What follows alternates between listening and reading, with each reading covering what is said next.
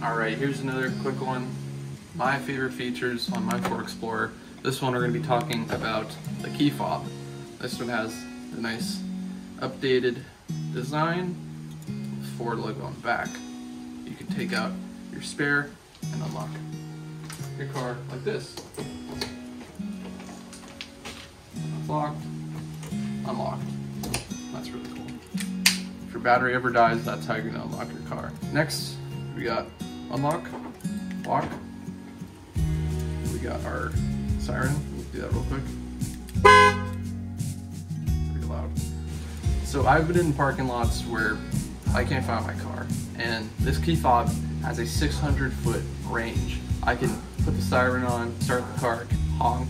Moving on, we have our remote start, and how you can do that is by double-clicking lock, and then pressing the 2X button twice.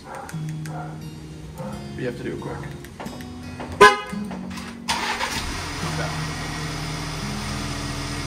And to stop it, you double-click unlock and double-click this. And that's how you stop it.